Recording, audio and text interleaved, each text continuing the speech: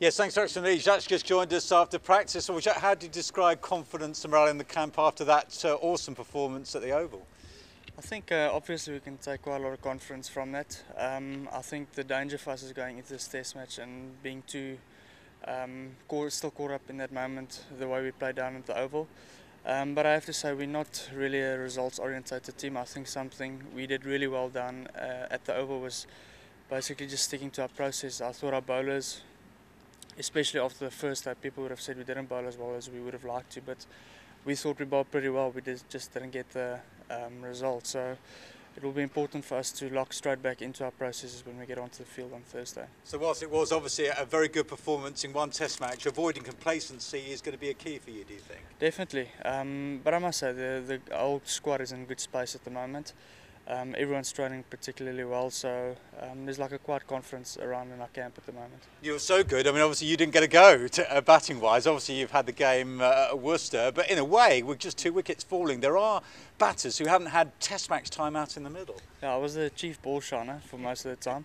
But yeah, we spent some time down in Worcester. It wasn't the easiest wicket for batters to bat on, so some of us got some time in the middle, but I think the same thing before this test series, people were saying we didn't play enough cricket, but then our batters go out and batted the way they did, the guys that got in. So I think for people like myself, AB and JP, we can take a lot of confidence from that. A lot of post-mortems are taught from the England camp, obviously after such a devastating defeat. What are you expecting from them for the second test match? It's a must-win game for them, confidence-wise, as much as anything. Obviously, it's also their home ground advantage that they got to try and rely on. But we're very well aware that they will come back fighting more so than the first test match. But like I said, as long as we can just concentrate on our own game, that's what's most important to us. Thanks very much indeed, Jacques, for your time. Thank you. Cheers. So looking ahead further England-wise, what are you actually expecting from them? Are you expecting a much more convincing performance, given they are still the best in the world? Well, they're a very methodically trained team. They've done really well over the last couple of months, hence the fact that they're #1. So we're expecting quite a strong fight back from them. You wouldn't expect anything else than that. But as long as we can just keep doing what we've been doing in the first test match, I think our guys were really humble in the way they went around their business. And we've got to try and do the same in this test. And I suppose for you as a team, it's a chance to show almost your ruthless streak as well. There have been times in the past when you've been in such strong positions, but perhaps not finished off, teams. This is a good chance for you to show that you can do that now as well. I wouldn't necessarily say that's the case, because I think over the last 3 or 4 years, we've won a couple of series and we did really well. And also the last time we were here, the guys did really well. So we can take a lot of confidence from that.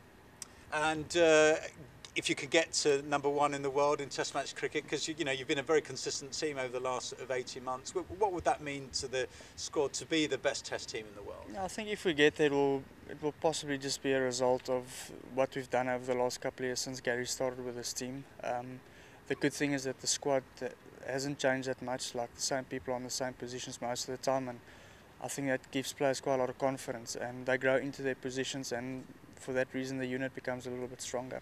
And you're back, of course. This is very familiar territory for you. Is that a help for you psychologically, because you just know the ground and the conditions so well here? It's a little bit home away from home, and I see the conditions haven't changed that much, but no, it's great to be back here. I've had 5 very good years here, some fond memories, some very good mates that I've made here, so it's really nice for me to be back here.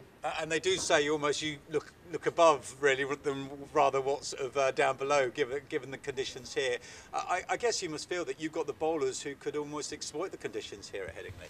I think both bowling attacks are fairly decent bowling attacks. I think from a South African point of view, there's always been a perception that Headingley might be a wicket that does quite a lot, but it's not necessarily always the case, because I've got the experience here. When the sun's out, it's a great wicket to bat on. Obviously the overhead conditions will play quite a big role.